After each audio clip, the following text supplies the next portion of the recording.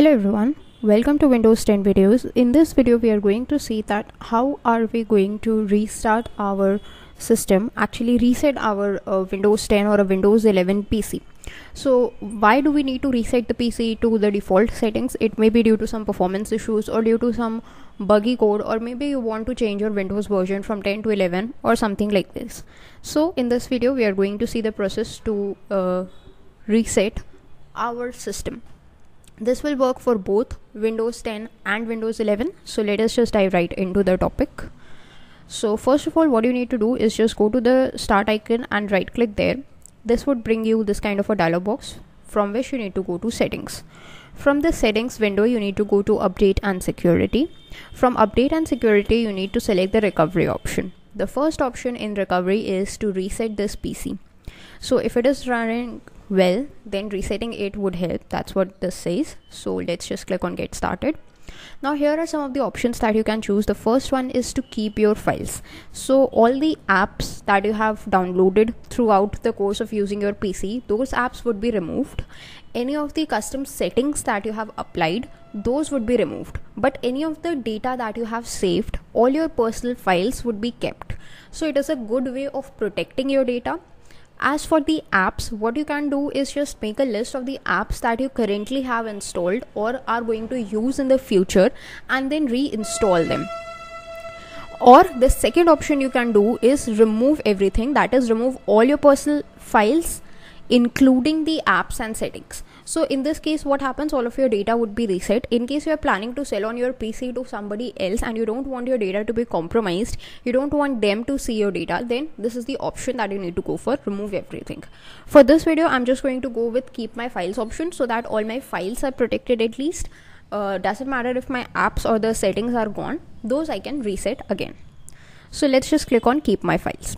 Then it would give you an option that this won't take long. Now what happens when your PC is reset, so Windows would be uninstalled as well.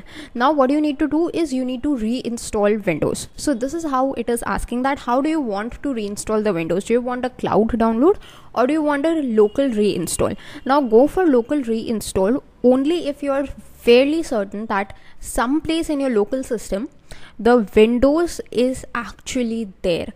Otherwise it would bring up some kind of issues while resetting your PC. So if you are not sure about that, just go to cloud download. So just go with cloud download. Okay, I have gone with cloud downloads. Now it gives you some additional settings, that the current settings are restore apps and settings which came with this PC, download and reinstall videos. These are the two settings you have selected. Your personal files won't go anywhere, they would be protected. If you want to change any settings, similarly you can just go to this change settings option and can change these settings. So let's just click on it. So do you want to restore the pre-installed apps? Restore the apps and the settings that came with this PC, not the apps that you have externally installed. Suppose if I just go to my desktop here, so you can see I have a YouTube app, I have a Google Meet app, I have a MongoDB Compass. So these apps won't be installed because they don't come pre-installed with the PC. The apps that come pre-installed with the PC, those would be restored to their default settings. The second is download and reinstall videos, Windows actually. So do you want that option? Yes, I want that option. So you can just confirm those settings.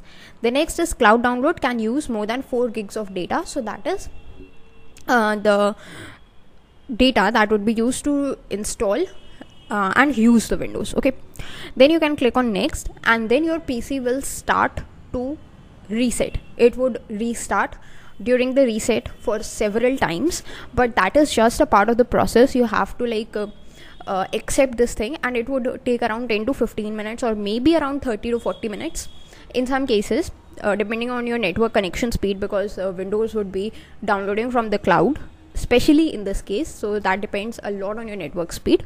So on the basis of that, your Windows would be firstly it would be all erasing the data, all the pre-existing apps it would be erasing. It would be erasing all the custom settings that you have selected.